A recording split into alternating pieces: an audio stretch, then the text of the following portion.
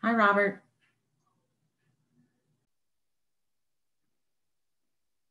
Welcome, everyone. We're going to start at 3, but we just wanted to give everybody the opportunity to make sure that your computer, that you got into the Zoom platform and that you're feeling comfortable, that you're all set up and ready to hear this amazing presentation. So just hold tight. We're going to start at 3, okay?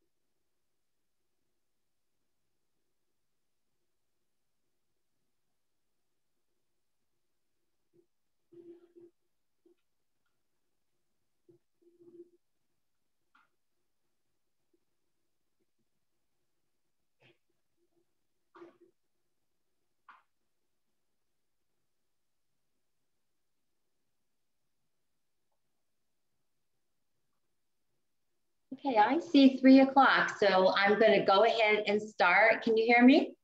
Mm-hmm.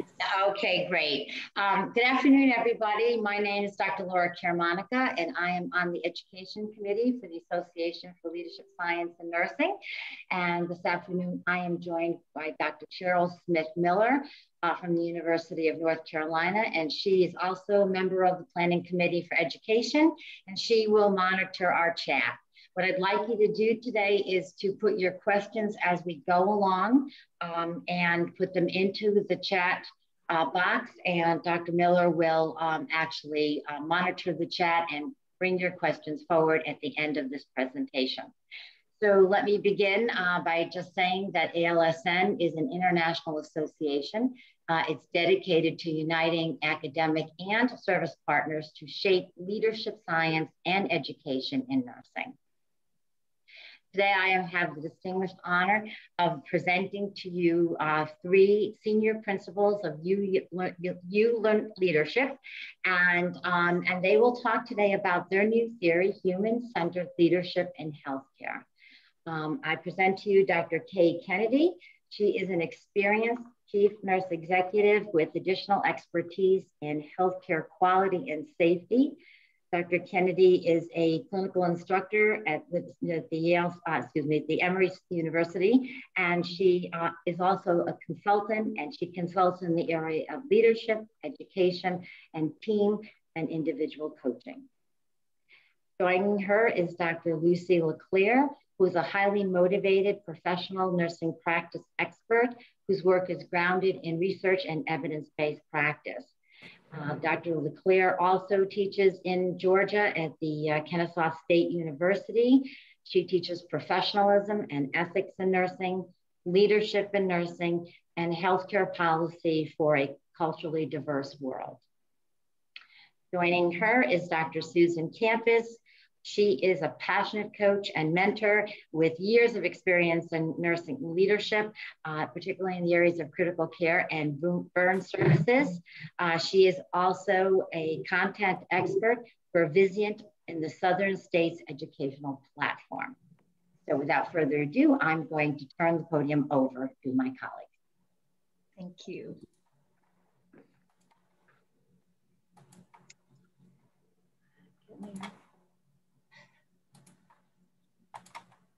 Welcome, everyone. My name is Kay Kennedy, and I just want to welcome you and thank you for joining us today. I also want to thank ALSN for giving us this opportunity to share our absolute passion, which is human-centered leadership in healthcare, an evolution of a revolution. Next. First off, we want to say that there's no conflict of interest for anyone with the ability to control content for this activity. Next. And I think Laura covered this, but just mute your microphones unless you're asking a question, and please make good use of the chat. Next. The objectives that we want to cover today are, first of all, to describe the relationship of complexity science to the contemporary theory of human-centered leadership in healthcare. We want to identify for you the three dimensions of the human-centered leader and the impact that each one has on culture. And lastly, we want to explain how the human-centered leadership theory can be used in academia to meet requirements associated with domain number 10 in the essentials in professional nursing education. Next. So just briefly about me, I'm a nurse leader, I'm a nurse educator and a nurse entrepreneur, and I've held different leadership positions from the bedside to the CNO, Vice President of Patient Care Services position. I'm currently teaching at Emory University in the graduate level programs, and I am absolutely passionate about developing nurse leaders. I'm also passionate about igniting innovation among healthcare teams. And lastly, I am passionate about leading in service to others. And next, I want to just turn it over to my colleague and friend, Lucy LeClaire. Hey, thank you, everyone. It's so great to be here. And I've been in nursing for quite a while as well, with some executive level positions along the way, and primarily have focused on professional development. And my philosophy is, I use the Robert Frost quote, I'm an awakener, not a teacher. And I seek to reveal the excellence that exists in every nurse. And I do that through our leadership research and our work around professional development. So on that note, I will hand it over to Susan Campus. Hi, everyone. My name is Susan Campus, and it is a pleasure to be here with all of you. I, too, am a nurse with a lot of years of experience. My background is in intensive care, and I've worked as a nurse manager, a director, and an executive director throughout my career. And my passion really is on coaching and mentoring. My favorite thing in the world is to discover potential in others, and then to really support them in reaching their goals. So this leadership model, I think, really reflects all three of our passions. They're very connected, but it's really all about developing and supporting the nurse at the bedside and in leadership roles to get those sustained outcomes that we all want within our culture. So thanks for letting us be here. All right, so this is Lucy. I'm going to go ahead and jump right in. The reason we're here today is to talk about our theory. I don't think the three of us ever imagined we would consider ourselves nurse theorists when we became nurses so long ago, but we are really excited today to share with you not just the theory of human-centered leadership and the evidence and research behind it, but the ways you can practically apply the dimensions of a human-centered leader within practice settings, as well as academia. And that's why ALSN is a perfect venue for us to talk about it. This is the cover of our book that aligns with the work we've been doing, not just over the last 2 to 3 years, but over the last 3 or 4 decades of our lives as we've navigated being nurses from the bedside to the boardroom. And this is the cover of our book that will be available for pre-ordering around May, and then books available to actually purchase in the fall. And it's called Human-Centered Leadership in Healthcare, Evolution of a Revolution. And we're going to talk more about that later. And we love that the word love is in revolution, and in revolution. So, and in evolution, actually. So we're going to go through the content today that enhances not just the research and evidence, but we're going to move through the content of the book in a way that will give you some insight into human-centered leadership and practical application for your students or for your nurses if you're working in practice. So another big exciting part for us, how many of you are familiar with Gene Watson? And you don't have to chime in, you can go in the chat, but we were super excited that Dr. Watson was gracious to read our book and write the foreword for our book. So I'm just going to share an excerpt with you today. And so Dr. Watson says, "You will see in this work, it's all about humanity and all about you and not about you. It is about a higher consciousness that holds and captures the core truths of leadership as a universal living phenomenon of knowing, being, becoming a human-centered leader." So we were excited to have her words come to life to share our vision for human-centered leadership. So part one, and this is where I think a lot of the researchers and evidence-based practice gurus in our group today will be happy to see that this model theory of leadership is based in evidence and research. And we're gonna start off by framing for you the theory itself is based in complexity. And we want to recognize that human-centered leaders, anyone who's in healthcare, signed up to work with people, signed up to work with humans every day for 24 hours a day, 365.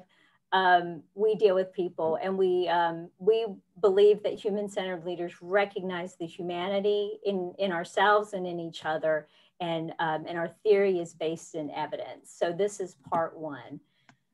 And we also believe that nothing is more powerful than an idea that's time has come. And although and this is from Victor Hugo, but we've recognized through our decades of service in nursing that that we've seen human-centered leaders throughout the years that we've worked. Those leaders we would follow to the end of the earth. And in the last 2 years, the last year or so with the pandemic, it's become more evident that we need to refocus on being human-centered in healthcare. And that's why we believe this theory, nursing-specific, contemporary, based in complexity, is an idea that is ready for the world. So for perspective, and this is where we want to give you a perspective check around why human-centered leadership. And most of you are familiar with traditional leadership. And we've seen it in our workplaces, wherever we might be, if it's academia or practice. And traditional leadership has that hierarchy. It's top down. The leaders stay above the system generally, and there's linear thinking. And so what does linear thinking mean? Linear means cause and effect. Linear means if, and we've all seen this, I believe, in healthcare, are the algorithms and the standardization of if we do A and then we do B, we're always going to get C. Well, how many of you have ever worked with patients? Do they respond the way we think we would like them to respond every time we do A and B? No. And do our teams respond that way when A plus B gives us C? Generally, it doesn't happen when we're dealing with humans who are embedded in complex systems. So we're going to talk about the alternative to traditional leadership today, which is really human-centered leadership. And then the outcomes in traditional leadership result from the leader's authority and influence over the group. In contrast, complexity theory and structure are the basis for human-centered leadership.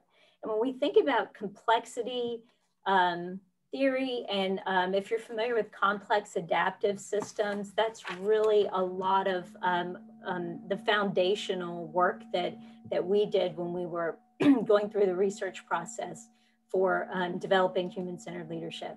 And in complexity models, the leader is embedded within the system, and the thinking is not collateral thinking; it's horizontal thinking. It's that the influencers and innovators are at the point of service, and that's where the ideas and the not just the problems but the solutions are determined by those doing the work. And the value is determined by the consumers. And finally, we know in complex systems, this is what I was alluding to about linear thinking versus nonlinear thinking, which is a hallmark of complexity science, is that change and unpredictability are predictable, and we should learn to expect that as leaders. And again, the last year has really taught us that we need to expect the unexpected and learn to pivot and change our ways of thinking about managing healthcare. So the research part, and to me, this is, I'm the research nerd in our group, so I love this part to talk about, but we believe that this quote really captures what research for human-centered leadership has done. Research is to see what everybody else has seen and to think what nobody else has thought. And what we aimed to do was, when we embarked on the constructivist grounded theory research that we're going to summarize today, is that we wanted to put a name to the social and behavioral processes that we knew existed, and we had heard from a lot of our colleagues in nursing existed through their experiences. So it's putting a name to something that we know exists, but no one's ever named. And that's what we were attempting to do. And we'll share with you how we went about that. So background, I've already talked to you about traditional leadership complexity science, but we really did our due diligence in doing an extensive literature search around leadership theories in nursing. And what we found were that the nursing and healthcare use borrowed theories and approaches. How many of you are familiar with servant leadership? How many of you are familiar with transformational leadership, authentic? We talked about traditional, transactional. These are all approaches and theories that are borrowed from the business world or other worlds and disciplines. And so we clearly identified that gap in nursing, because that's how you do research, right? You have to identify that there's a reason to explore something new and different. And then the final concept here that I think was really important as we started this work were that think about practice theories versus leadership theories specific to nursing. How many of you can think of practice theories? Nightingale, theory of environment, Leininger, theory of culture care, Orem, self-care, Benner, novice to expert, and Watson's caring theory. Those are just a few. Now, name a nursing leadership theory. And I know I hear crickets, unless you have something that we weren't able to find, but we were not able to find any specific nursing leadership theories. So this really provided the gap for us to be able to embark on qualitative constructivist grounded theory, which means there has to be very little current research or historical research on the actual topic. So show me the evidence. How many of you say that? And you expect your students and you expect your nurses to practice evidence-based care, evidence-based practice. We drill it into our undergraduate students as well as our graduate students in particular, whether they're in a master's or DMP or PhD program. So showing you the evidence, and we're going to talk a lot more in part 3. Kay's going to share with you the details of our model and our dimensions, but we embarked on a constructivist grounded theory approach and it took about 2 years for us to go through this process. And if you're familiar with constructive grounded theory, that's awesome. But if you're not, I'll just tell you very quickly that it's an approach that honors the literature, it honors the history around a social or behavioral concept, and it honors the researcher's experience, which in our case spans over, decades and decades of experience, as well as, most importantly, all that goes alongside the participants' experiences. So we had focus groups, and we talked to, in interviews and focus groups, nurses from the bedside to the boardroom to chief nurse executives. And what we did is we asked them two very simple questions. We had a whole list of questions ready for our interview process because we thought, how are we going to get people to talk about nursing leadership? And so we only ended up having to ask two questions. And the first question was, tell us about a leader that you've known in your past or who you currently work for, who you would follow to the end of the earth. What was it about that nurse leader that made you feel that way? And I know some of you are probably right now thinking about that nurse leader in your life. And I hope you are, and I hope it matches up with what we're going to talk about, because we really got some consistent themes, saturated themes. And it became very clear what that leader looked like, and that evolved into our human-centered leader. The second question you're wondering, that we asked was, describe a leader who made you want to leave a position or a role over your career. And I think most of us in this forum today can also think of that leader who may have caused us to want to leave a position. So all that to say, it was very cathartic for the nurses, and our worries about them not wanting to talk or share with us were quickly put to rest, because it was very cathartic for all of the participants to share both descriptions of end of earth leaders and nurses and not end of earth leaders. So the results were through advanced coding and thematic analysis, we identified 15 common attributes, and we were able to place them into 3 dimensions that were associated with 3 outcomes and cultures. And we're going to talk more about that later. So the results, invisible threads are the strongest ties. And we keep using quotes to transition here, but this is so true about theories. If you're a fan of theory, or if you've studied theory, we all use theory, whether we recognize it or not, because theories are invisible structures that guide us through our day, whether it's in nursing practice or nursing academia. So that's what we were excited to discover, that there are invisible threads in nursing leadership. And big picture results, again, Kay is going to talk more about each of these dimensions when we get to part 3. So I won't go over these right now, but you can see the primary dimensions are the awakener, connector, and upholder. And there are 5 attributes and their associated definitions, which emerged from our advanced coding into this process.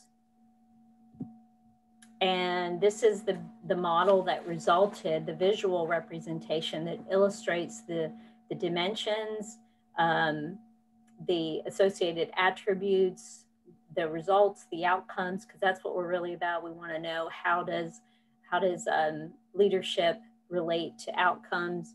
And again, Kay's going to go through this in detail for you. So implications.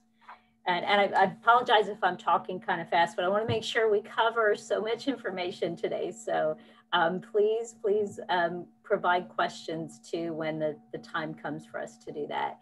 But implications for nurse leaders.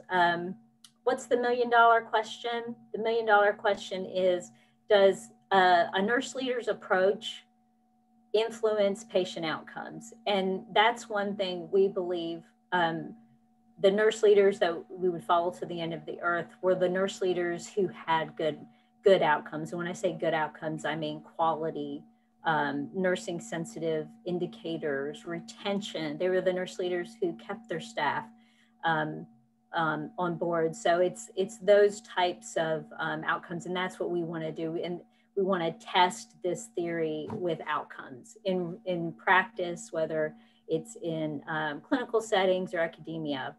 And then another implication for nurse leaders, it's an evidence-based leadership approach and theory.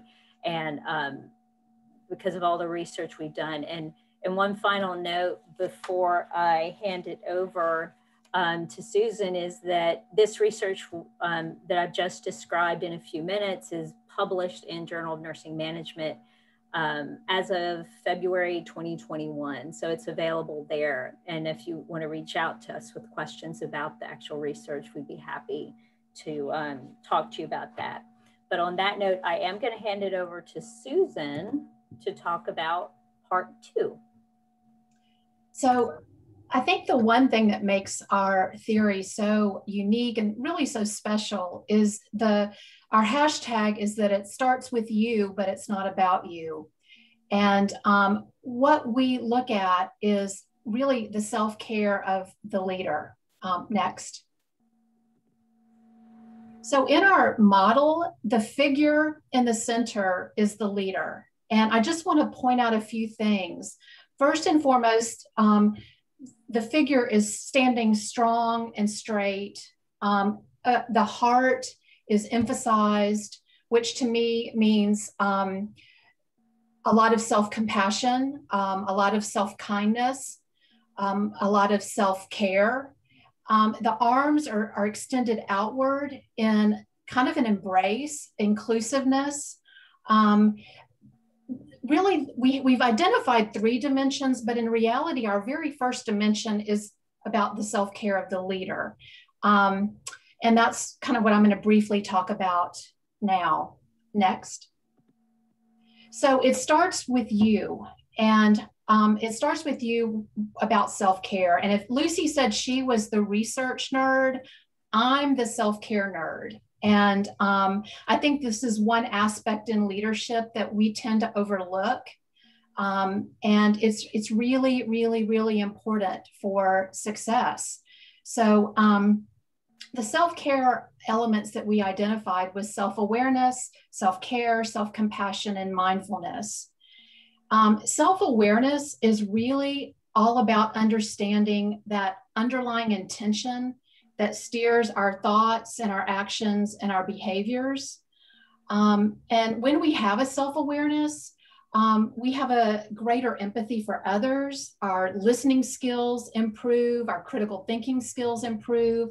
We focus on developing strong, meaningful relationships, and our leadership capabilities become enhanced. Self-awareness is really all about asking yourself the question, number 1, how well do I know myself? Number 2, how do others perceive me? Number 3, what are those things that we keep hidden? And 4, to me is a very important 4, is what are our blind spots? The self-awareness journey really allows us as leaders to live in a place of integrity and authenticity, and we become much more connected to our daily experiences and our relationships. Self-care is the way we treat ourselves. And any activity that we deliberately do to take care of our physical, mental, and emotional health is self-care. And it's really about establishing intentional daily habits that nurture and support our overall sense of well-being. Self-care is not selfish, it's not self-indulgent, and it's not about adding more to-dos to an already loaded to-do list. It's incorporating it into your habits that you have on a daily basis. Self-compassion is how we relate to ourselves. While self-care is about doing for ourselves, self-compassion is about thinking of ourselves. And you show your self-compassion when you can view and acknowledge your life struggles with understanding and kindness. You show yourself some grace and some kindness. You give yourself the benefit of the doubt instead of using that nasty negative talk and negative chatter to undermine your intentions. Mindfulness is the process of purposefully bringing attention and awareness to the experience that are occurring at the present moment. It's being fully present. It's aware of where we are. It's aware of what we're doing, and we're not feeling over judgmental. We're calling it out for what it is and then letting it go. It doesn't overwhelm us. It doesn't stress us out. It's attempting to stay peaceful and calm during incredible times of stress, fear, or agitation. Mindfulness is a real important aspect of self-care, self-compassion, and it's directly related to self-awareness. And the past year that we've been through, I think all 4 of these components have really risen to light, which makes me really, really happy. And this is a big part of what our model is all about, is the self-care and self-compassion for the leader. So I'm going to hand it over to Kay and let her talk about the second part of our hashtag, which is, but it's not about you. Thanks, Susan. So part 3 is titled, It's Not About You. And in this section, our intention is to focus on how the leader goes about emanating their energy outward to lead others. So we talk about the awakener, which is that dimension of leadership that focuses on developing a culture of excellence. And the connector is the dimension of the leader that works on creating a culture of trust. And then lastly, we have the upholder, who is focused on creating a culture of caring. Next. So it starts with you, but it's not about you. So the goal of the human-centered leader is to awaken that, like Lucy said earlier, awaken that excellence that exists within those team members. And the goal of the human-centered leader is also to connect the team members. We talk about connecting and uniting the team around mission, vision, values, and goals. And then lastly, the goal of the human-centered leader is to uphold the team members. And by this, we mean care for them, recognize the humanity in each one, just like we've recognized the humanity in ourselves, like what Susan was talking about earlier with the self practices. Next. So I want to start by talking with you about the impact of the dimension called the awakener. So the awakener is that part of leadership that focuses on cultivating the people, developing, growing the individual team members. And it's through this process that the leader achieves a professionally prepared workforce and those patient outcomes that we're looking for. So this is a culture of excellence, and it's that culture of excellence that gives us sustained outcomes around quality patient care and patient safety. So that is the portion of our model that deals with the impact of the dimension of the awakener. Next, please. Okay, next I want to talk with you about the leadership attributes of the awakener. So the awakener demonstrates these different attributes. The first one is the motivator. And as a motivator, the awakener is connecting with that intrinsic motivation that helps connect people to their why and to their purpose. The awakener is also a coach. And by this, I mean, they are helping people to grow where they're planted, to just do their best in the job that they're in and feel good about what they're doing. Then as a mentor, the awakener takes more of a long-term view. They're looking across the whole idea of a professional career, and they're guiding the individuals. Next, the awakener is an architect. And by this, I mean that they're ensuring that the structure is in place for those team members to come together to innovate and create the answers and solutions to the problems that they're experiencing at the point of care. And lastly, the awakener is an advocate, making certain that the team members have the resources they need to be able to deliver excellent care. Next. Okay, so let's talk about the impact of the connector. So the connector is that dimension of a leader that focuses in on building the community. We like to say the connector builds unity in the community. And by that, I mean they are bringing together the team around the common goals, around the common mission and vision. And when that is accomplished, what you achieve, we can call a healthy work environment. And we all know what a healthy work environment looks like. Either we've worked in one or we've dreamed of one. But that healthy work environment is the representation of a culture of trust. And when you have a culture of trust, you have engaged employees. And also you have nurse retention, which is super important in today's times. Next. So the leader who's acting as a connector demonstrates these attributes of the connector. And the first one is collaborator. And I love the idea of a collaborator because as a leader, you're inviting people to come together with their individual and different perspectives, but through a process of collaborating to come out with answers and ideas and creations that are so much more than one person could have done on their own. Also, the connector is a supporter. By this, I mean they stand behind and they stand by their team. They're also an edge walker.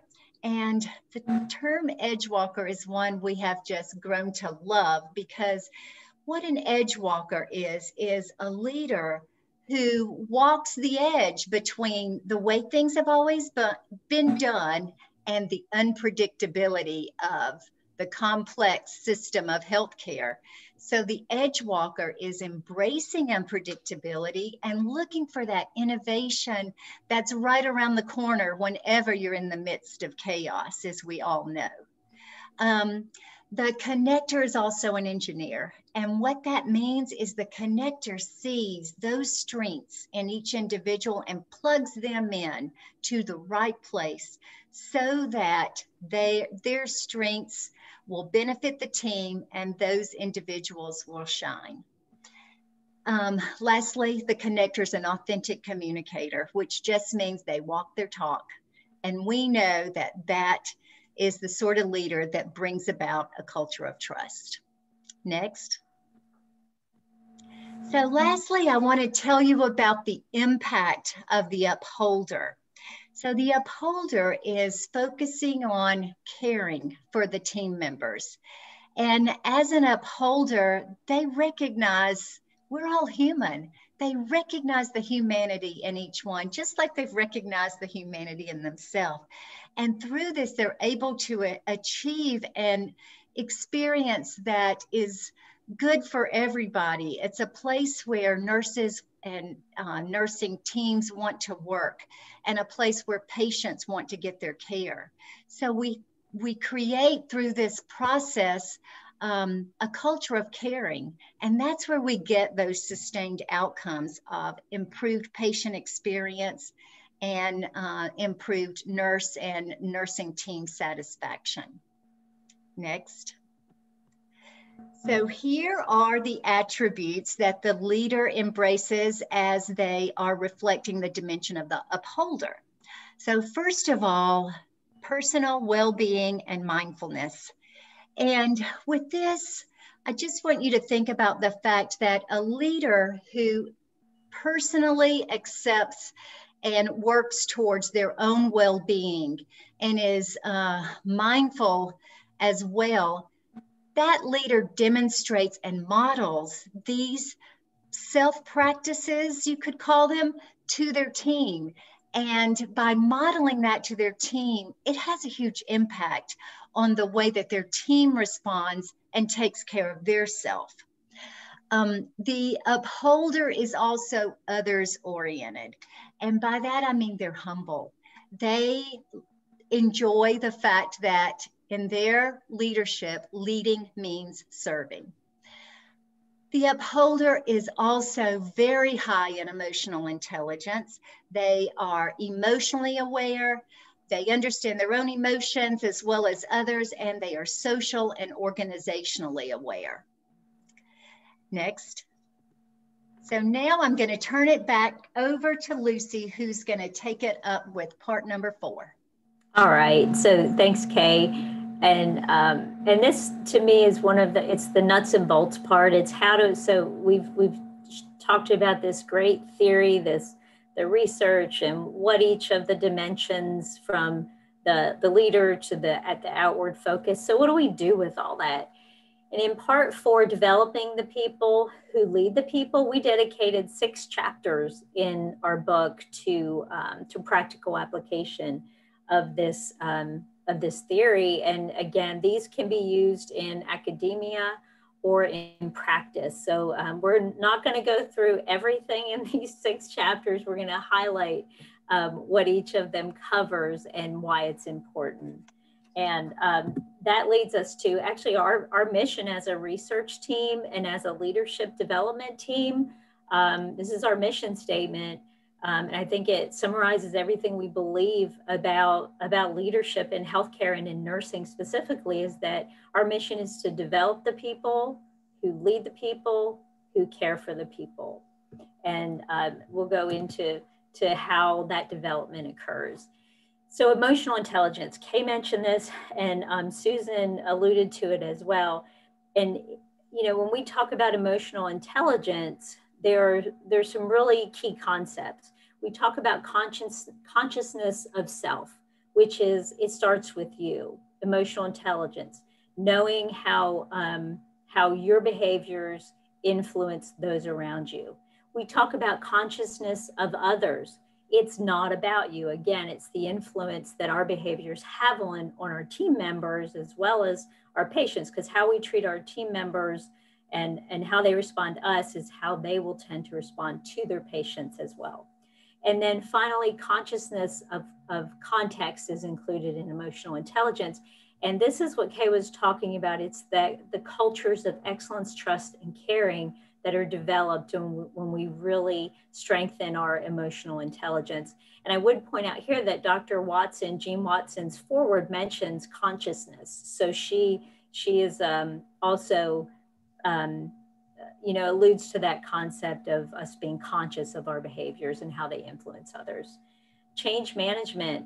This is expect the unexpected. We talk a lot about linear change management. I'm sure every one of you is familiar with linear change management. The nursing process itself is linear change management. Cotter, Lewin, we can go on with these change management theories, but we focus on appreciative inquiry as you know, a really strong change management technique for human-centered leaders, because if you're familiar with appreciative inquiry, and if you're not, we do talk a lot about this in this chapter on change management, is you know, you harness the things that have worked. Instead of always focusing on problems, let's focus on what we've done well and how we can maximize and harness that positive energy.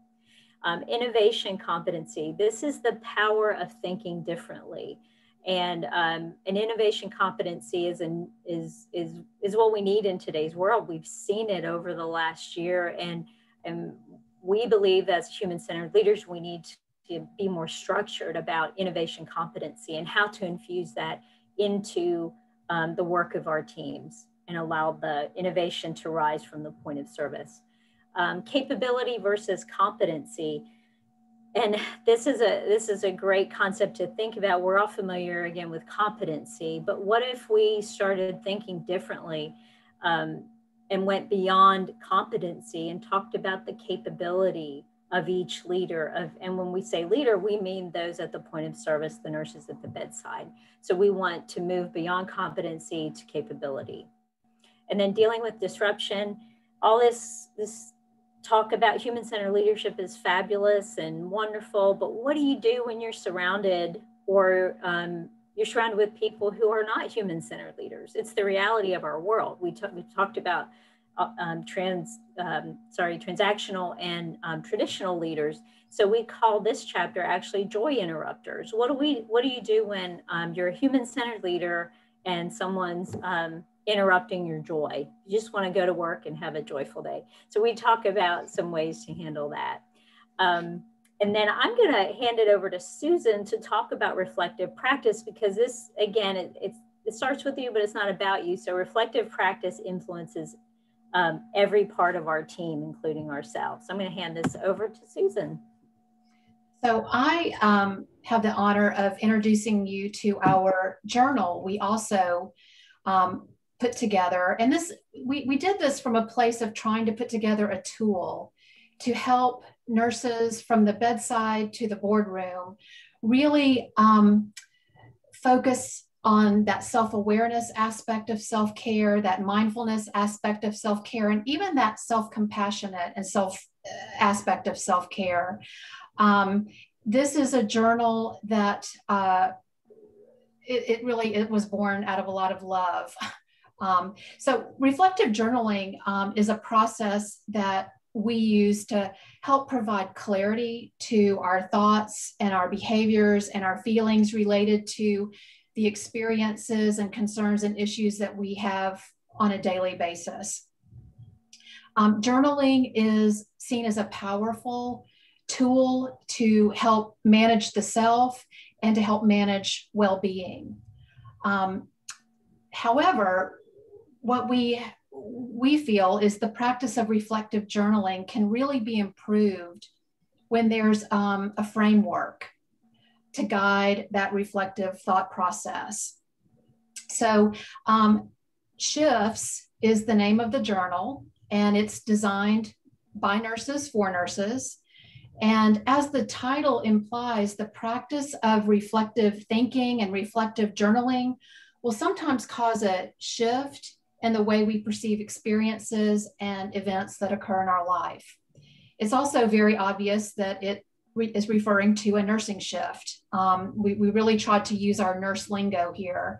But through reflective practice, we're provided an opportunity to pause, to be still, and to potentially shift our perspective, to shift our attitude, to shift our behavior, creating that positive shift in our own personal and professional growth.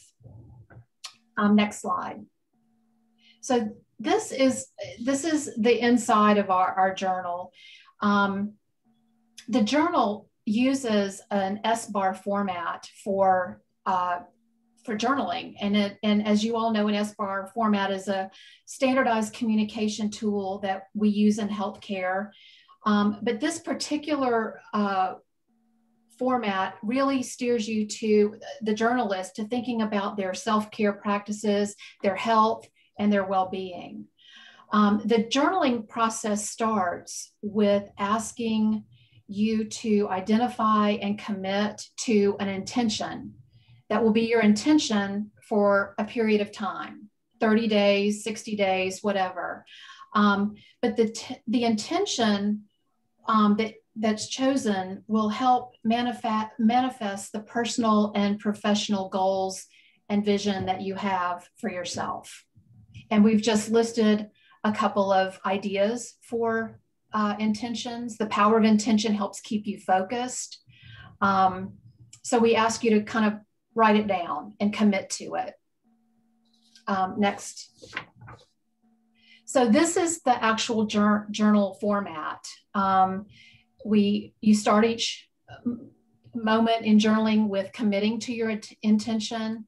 And the SBAR format is listed here. You start with a situation, and this is where you reflect on an experience or event, big or small, positive or negative, that impacted your day. And you just describe what happened. You might ask yourself questions like, what happened? When did it happen? Where did it happen? Were other people involved? Those basic questions of that experience. The background is where you're encouraged to focus on pertinent information relating to how that experience or situation was influenced by your sense of well-being. This is, to me, this a real big part, because you'll focus on your mental, physical, spiritual, and emotional health. Asking things like, did I eat today? Did I get a good night's sleep? Am I drinking enough fluids?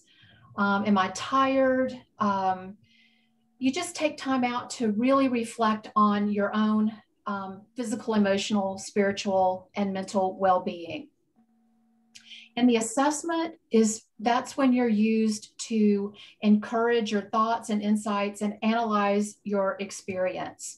You ask yourself questions of what's really going on. You know, did I lose my temper, or was I short with someone because I'm just really tired, or I was hangry, I hadn't eaten, I'm not drinking. But it's an honest, it's transparent. You're talking to yourself. You're asking yourself, what am I learning about myself? How does what I'm learning about myself align with the intention that I've committed myself to?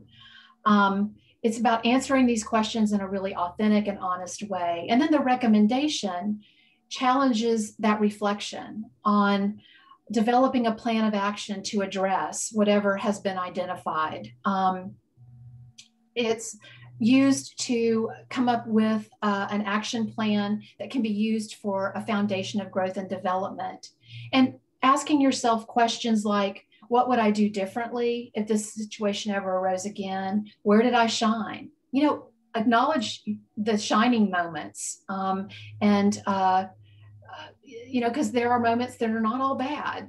There's times when you come and you're like, I rocked it today. And what did I do that encouraged that and made me feel good about that? So we're really, really, really excited about this journal, and being able to provide it as a tool for the frontline staff on up. Next. Okay, I think we can have about 10 minutes left for questions. And I think that Kay answered the question about the information about where you can get the journal. I'm sorry, is this a good, I just kind of like jumped in. Now I see you've got another. No, that's fine. This is Lucy. We just wanted to, Okay. I will be very, very quick. I know we've gone long, but the last part is just our call. With any good movement, there's a call to action, and we want to invite everyone to become a human-centered leadership, be part of the research, and recognize it in yourself and others. And then very, very quickly, really wanted to share with you, we've done crosswalks as well, and we've done a crosswalk of human-centered leadership attributes and dimensions with the AACN draft of the Domain 10 essentials. And we know this is a draft, but we think it aligns very, very well with Domain 10, which talks about personal, professional, and leadership development. So we have that. And then we've also crosswalked with the magnet standards, healthy work environment, and to the, we believe in ethical leadership as well. So we've done a crosswalk with the ANA Code of Ethics, and that's everything. There's the article. Thank you for being patient with that last part. Oh, wow. Okay. So a couple of questions from the beginning, and I don't probably have maybe not the opportunity to answer them as thoroughly as you might like, but how the human-centered leadership differs from transformational leadership. I can take that. Okay. So it includes the concept of transformational leadership, just like it includes the concept of servant leadership, the concept of emotional intelligence and authenticity. All of these things are kind of wrapped up together in the theory of human-centered leadership. And the idea is that any one of those by itself seemed incomplete to us. Mm-hmm. And by putting all of these together in a visual model that people could use as a lens to their own leadership is what our goal was. And I would add to that, this is Lucy, that transformational leadership, we recognize it's one of the tried and true leadership approaches that's been used in healthcare, but it's not the essence of nursing necessarily. And that's why we believe that human-centered leadership is really founded in from a nursing healthcare perspective, whereas transformational leadership was really founded within the business world. And we've used it quite well because healthcare is a business, but wanted to also point that nuance out. Yes, it's like we bought the one size fits all skirt at the flea market. Yeah. Yes. Maybe I'm the only one that's ever done that, though. Now that I realize that. Another one was the collateral thinking and how it differs from the integrative or systems thinking. Do you want to go ahead, Kay? Unless you do. No, you can go right ahead. I'm thinking. I think the main thing with collaborative thinking in our model is to recognize the complexity of the healthcare system and recognize all the connections throughout the organization, and to embrace those connections as a way that innovation and creativity take place and problem solving. And so it just really highlights the value of that collaborative thinking more so than a top-down type of leadership style. Thank you. And someone had mentioned nursing. When you had asked Lucy, I think, about a nursing theory, the Nursing Caring Complexity Science by Davidson, Ray, and Turkle. So that was okay.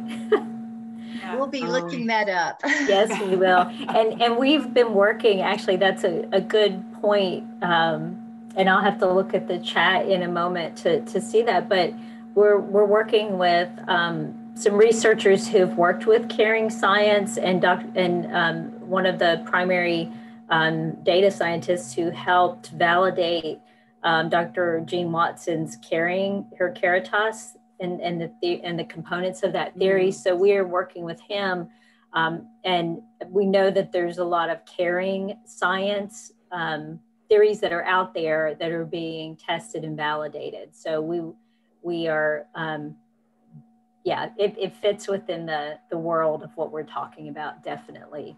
It's caring. Yes, because actually at UNC and the School of Nursing, Kristen Swanson and Kristen Swanson and Mary Tanjay have done, Carolina Care, which is a whole, but I think when you're talking about making those crosswalks to HCAHPS and to Magnet, that really brings it into the application and away from the theory that's up there for most clinical nurses. And probably the last question is that someone had asked about the emotional intelligence, and that the self-care does not seem to include the spiritual component, or was that just kind of embedded in something else? Well, I can answer that. I think it's embedded in the whole self-compassion, self-care, mindfulness. I think it is very much a part of self-care. Overall self-care is physical, mental, emotional, and spiritual. Absolutely. I'm going to jump in and say thank you so much. I want to, this is amazing. And I, like many of the people that I saw in the chat, I'm going to start using this in my course with nursing leadership next year. Take out that people-centered leadership. I can't wait to use this. It's going to be wonderful. Thank you so much. I'm going to share my screen and just give you a few more updates. Let me stop. There you go. Okay, was put into the chat. Please know that there is CEUs for this presentation today. One contact hour, and also you will need to complete the survey in order to be able to get your contact hour. And then, okay, I'm gonna see if I can get my little screen to move. Let's see, come on, move. Okay, here we go. I would be remiss if I don't take this moment to bring to your attention that our annual meeting is coming up in the fall, October 18th. We're going to be at in North Carolina at the university there, at the Friday Center, and our conference is on leadership science, nursing science rather, for leadership in a new decade. We have 2 wonderful pre-conferences that we're trying this year for the first time. One 3-hour workshop will be with Dr. Leslie Nickel. She is the editor-in-chief for computers, informatics, and nursing. And she she leads the editors workshop every year for all the international and national editors. She will be facilitating that 3-hour workshop. And then we're going to have Dr. Lynn Gallagher Ford, who will lead a 3-hour workshop on evidence-based practice. It will be something new for us, and I think you will not want to miss. Again, next month, we will have another wonderful webinar. This webinar is coming to you from Massachusetts, where the Organization for Nurse Leaders teamed up with the Black Nurses Association and created a pledge, a nurse's pledge for equity, diversity, justice, and equality. So we stay tuned for that. And then we will have our June webinar. We'll have 4 leading editors from Jonah, from the Nursing Administration Quarterly, Nurse Leader, and also Nursing Economics. This particular conference is free. I know you'll want to join us and get your students to join us. This is about how to get your work published. And then again, we will have our own president of the ALSN, Dr. David Bailey, who is the chief nurse exec in California. And David will talk to us about his own studies on leadership, on authentic leadership, and will be joined by Dr. Joyce Fitzpatrick and Dr. Roseanne Rosso. And then in September, we will have one of our other members of the association, Dr. Holly Wee, who will talk to us about from the edge of chaos to growth and strategies to adapt beyond the pandemic. So with that, I want to thank you again, everyone, for coming today, for our excellent speakers, and we hope to see you again next month. Thank you all. Bye-bye. Thank you. Thank you.